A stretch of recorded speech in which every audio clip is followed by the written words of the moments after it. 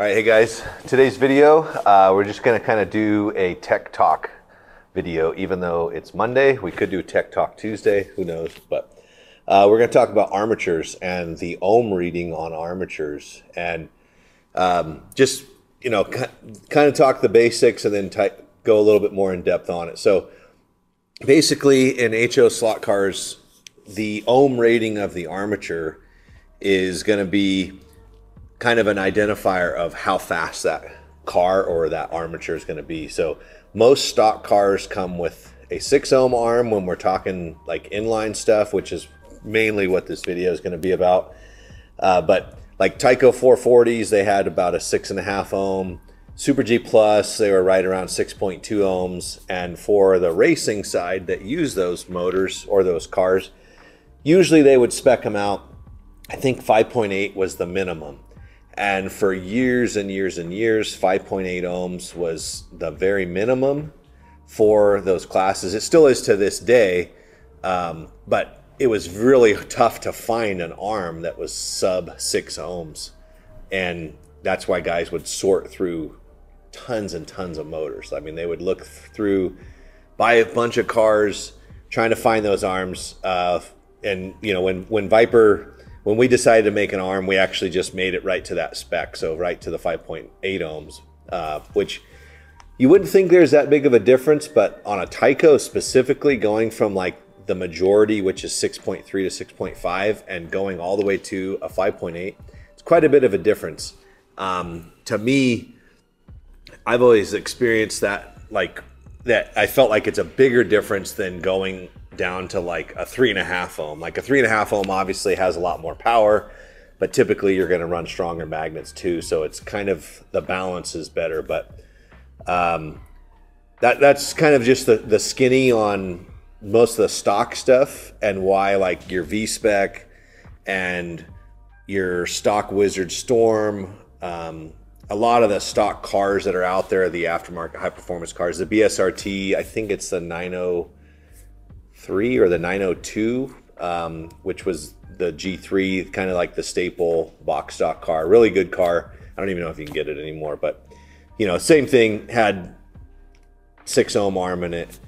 And when you upgrade arms, you'll almost always see them go straight to like a 3.5 or a 3 ohm or a 2.5 and just continue to go down. But once you get into, say, a 3.5 ohm, which is kind of like the next step down that we'll talk about, that is probably too much power for a stock magnet setup or like a level 4 magnet setup. So it's kind of a balance, 6 ohm, level 4, and as you go down to a 3.5 ohm, you need to kind of go up on magnet strength.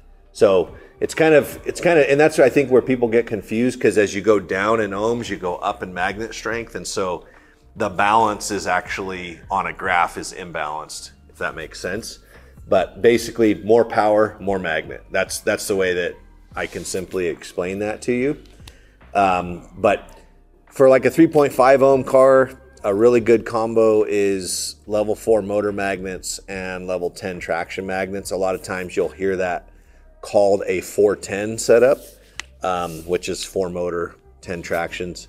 You could run ceramic motor mags and the 10 tractions. I mean, there's all kinds of combos out there, but there's not really classes for those, and that's why a lot of times those aren't as popular, and that's why there's not like ready to run cars made for them. But it could be a fun class to have for your local club racing, or if you do like Saturday night races with just a group of buddies or whatnot, and you're not technically a club. Absolutely, those are great. Same thing goes for the Tyco. You know, if you're running a 3.5 ohm in the Tyco, level 4 motor mags, probably a Pro 8 traction, or you could go to a Pro 10 traction. Typically, on those cars, you'll want to raise them up a little bit too when you run those magnets. But to get back to the motor talk, I mean, once we get down to sub 3 ohms, like we have a 2.5 ohm, we have a 2.5 ohm wide gap, we have a 1.5 ohm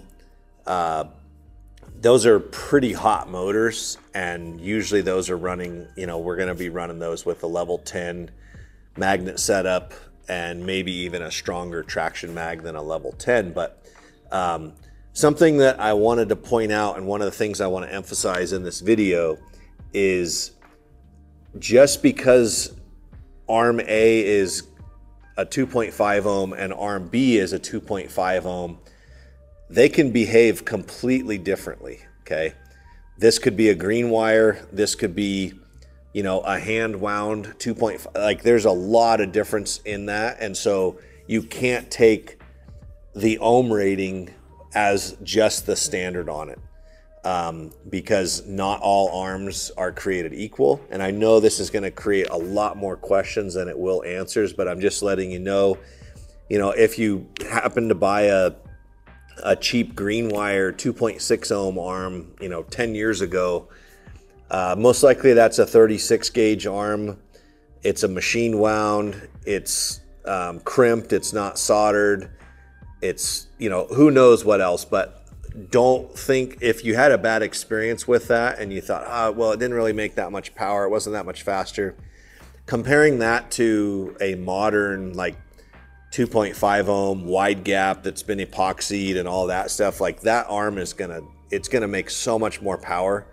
There is other factors in there, even wire size. So the different wire size, and that's been something that I've actually been playing around with a bunch on the hand wound arms that I've been doing, is seeing which different winds of different lengths and wire sizes produce the same ohm reading.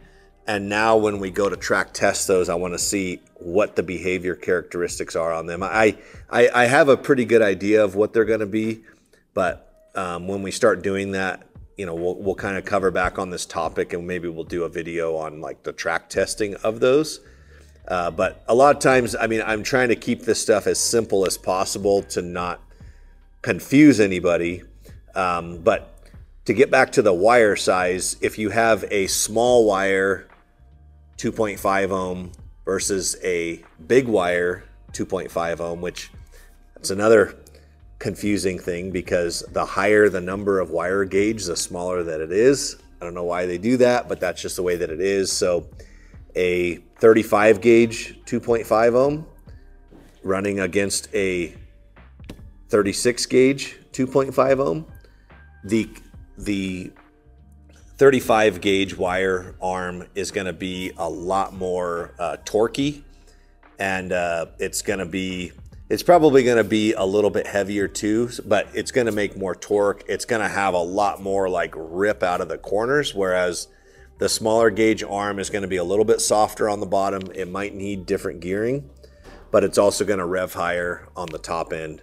But something to point out too is that the heavier gauge arm is going to definitely be able to handle a lot more temperature than the smaller gauge arm. So we usually call small gauge arms like a small block, just because it's smaller wire. But it really starts to get like, we start to talk like, once you get sub 2 ohms, you actually start to talk about wire length and the gauge. And that's kind of what guys say, oh, I have a 35 in it, or I have a 34.5 or a 35.5. Typically the ohm is kind of just like, it's a byproduct of that, but it's kind of secondary as to what we discuss when we talk that. So like if we were talking about a neo armature, it's sub 1 ohms almost always. You're going to be under an ohm. But if you just say, I have a 34 gauge arm, like there could be a 1.3 ohm 34. You could get all the way down to like a 0.8 or a 0.7 if you had a short wire 34. Those are all going to behave totally different. And so that's why usually guys will say, I have a 4 foot of 34, which is going to be a 0.8 ohm. But hopefully you guys found this video interesting. Hopefully it's not too confusing, but honestly, if it is, feel free to ask questions, and those questions will help me explain things better for future videos, and obviously I'll answer them in the comments. So hopefully made some sense out of that. See you guys on the next one.